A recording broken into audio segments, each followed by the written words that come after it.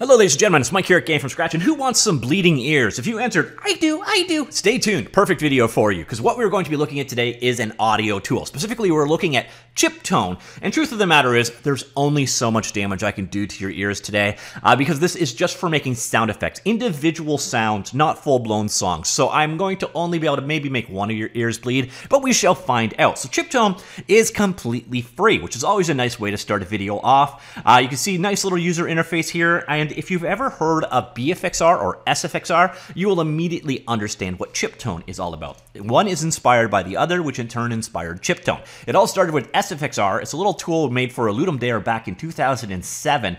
Very simple program for making sound effects.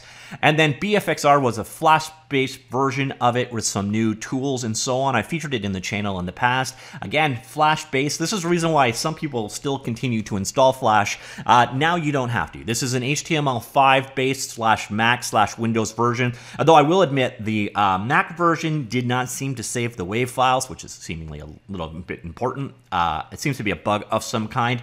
But if you want to go ahead and grab it, very simple. Come on in here. I will have this linked in the linked article down below. It's like a 6 or 7 megabyte download depending on your platform. And we will jump in right now. So here you can see ChipTone. This is the main user interface. It is limited in size. I can't make it any bigger than that, although I will obviously zoom it in the video itself so you can see this a bit better. But if you're running on a non-4K display, it'll look just fine. It'll take up your whole screen.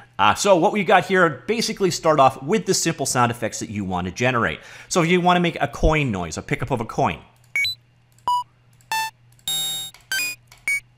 These generators know what kind of sounds to make. Same with zapping.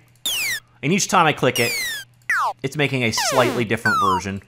And there are explosions.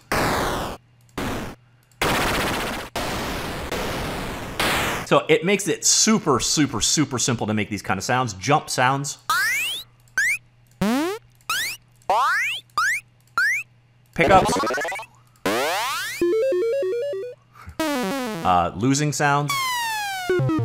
Getting hurt sounds. And just general blips. Now these are just generators. These are stock level things. Now, unfortunately, there are a couple of aspects to this that look really exciting, but never actually came to be. So we've got sampler here and sequencer, which I think would allow you to take your notes and actually put them together and make songs out of them. This hasn't been updated since like January of this year, so I don't know that we're going to see those soon. Now, they do say soonish, so maybe they will still happen, but just for the synth side of things alone, this is still definitely worth checking out. So what you saw with the generator, we can do the entirety of that ourselves. We can do it like this way, which, by the way, randomize. This is where it might start some bleeding out of your ears. At the very least, I'm going to probably piss off your pets. Let's go.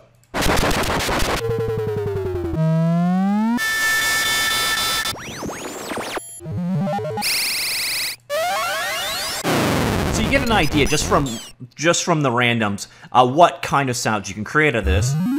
And then we could do, if you like the bass sound, but it's not quite what you want, but you don't want to get around of messing all the rest of this crap, you can literally just come in here and do a mutate of that.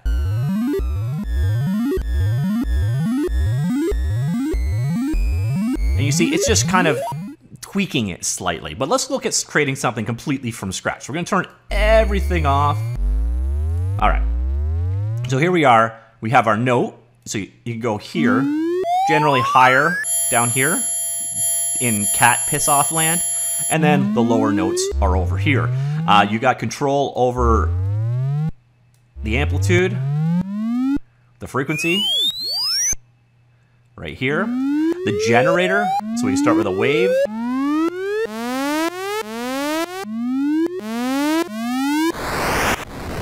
So these obviously are good for explosion type sounds. So you can go from there, or we can start with, again, just a raw generator. It'll pick in 4. So one of my favorites, again, was the, I like the 1-ups. So we've got those in here. We're going with, so our amplitude is dropping off. Our frequency is pretty solid there. And now we can start layering in special effects. So right now they have, what is that, arpeggio turned on. You can change and control over how that works.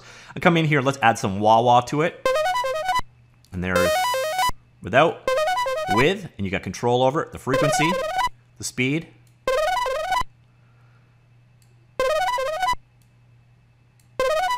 And then we could obviously change the wave. And you can really almost create any kind of sound you want on here. And let's just turn everything on. Change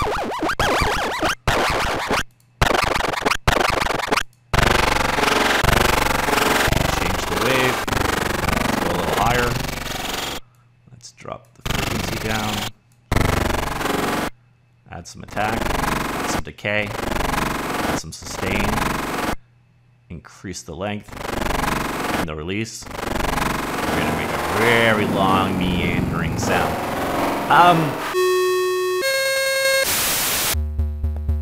So as you can see, you could create a really, really wide variety of sound effects with almost no skill at all. In fact, you don't need any skill. You literally just come up here and randomize until you get the sound you wanted, and then you can just mutate to your heart's content. But what I really like with this is it does encourage coming in here and sort of just experimenting with things. Like, what does harmony do? Well, here's our note now.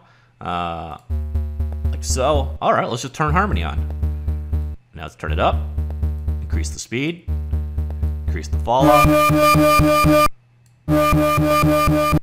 So really, you just kind of come in and play with things until you get what you want. And then at the end, you have control over the final output. So we've got an equalizer for the low, the mids, the highs, a compressor, and control over the volume. You can bring things out 44 kilohertz, 22K kilohertz, or 22 kilohertz, I guess. And then we've got 16-bit or 8-bit output, and then just save your file out, and there is your sound effect, wherever you want to save it, and it's ready to go in your game or whatever you want to do with it.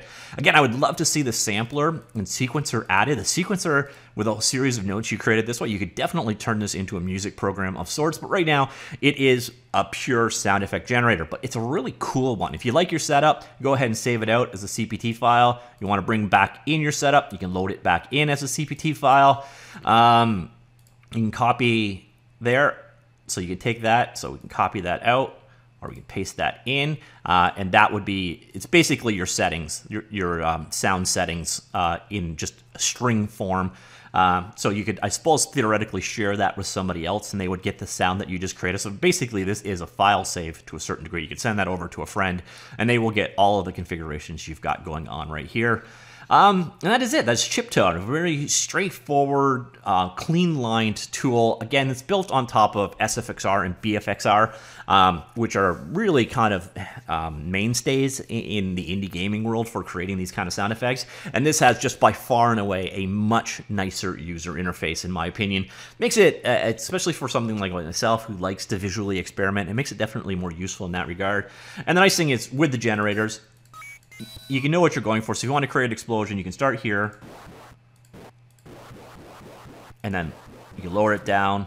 And then just kind of mix with it until you get an effect you like. So you got a nice starting point, and then you just sort of start playing around with things until you get an end result. And then you export it out as a WAV file. And a WAV file is pretty universally supported in pretty much every single game engine that is out there, or you could bring them in as notes in your own musical composition program. So again, I would love to see this update happen, but it's been, the last update here was April 5th, and the last version update was like January or February, because I would love to see those other tools added in, make this a full music composition program.